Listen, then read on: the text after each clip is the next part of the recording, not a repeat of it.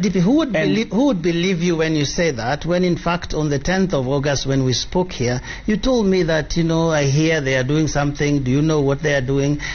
You said a few weeks after that, when you were meeting some MCAs in Sugoi, you said that you hear that they are doing something. Wacha watengeneze huko hiyo katiba, watatuambia ni nini wanatengeneza. That doesn't sound like someone who is invested in this process, who wants to make it better.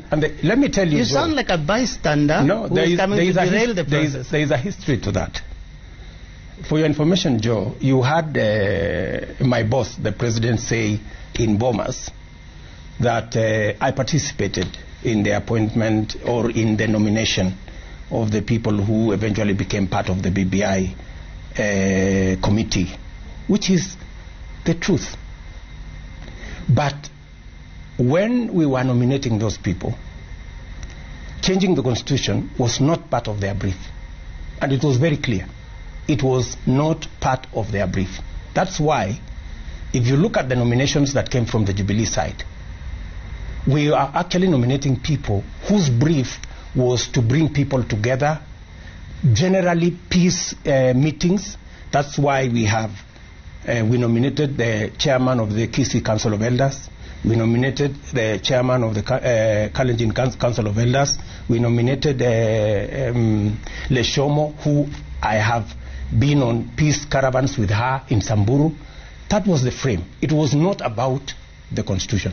But with that as it may, when this exercise was concretized into a constitution, then it was necessary for us to step in and say, okay, let's look at what proposals are being made, right?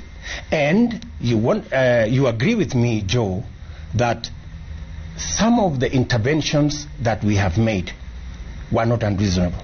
That's why today the issues on IEBC and appointing IEBC and appointing politicians or political parties appointing people into IEBC had been dropped, because it would compromise the independence of the IEBC.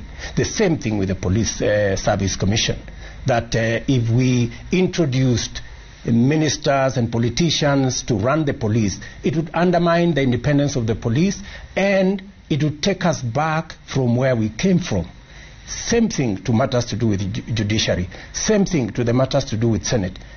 Meaning that the people who are promoting, the promoters of BBI are also intelligent and reasonable people.